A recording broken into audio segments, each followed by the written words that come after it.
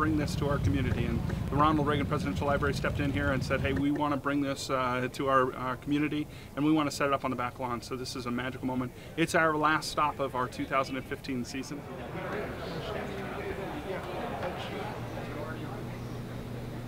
More people on the right, people on this side, people on this side. 2 and 2? All right, do all 4. Yep.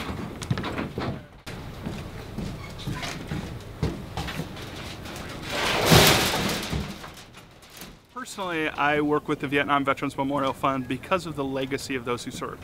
I grew up and knowing a Vietnam veteran. He came home and was my grandfather figure growing up next to me, and I spent many times with him pounding nails, working in the yard, and he had been wounded and decorated in Vietnam, and his legacy lives on in who I am today, and it's a one way for me to honor both John and everyone else who served and sacrificed in Vietnam.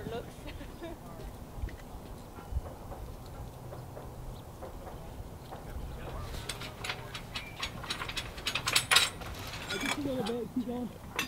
Couple inches. Move that way. Keep going. Yeah. Washington, D.C., there's one that's twice this big. So this is the half-scale model of the wall. Beginning today at noon, the wall will be in essence up and ready for public viewing. It'll be open 24 hours a day, and I really encourage people to come by and see this one at night. It is magical to see this in the nighttime hours and see it all lit up. It's even more beautiful than our wall in Washington, D.C.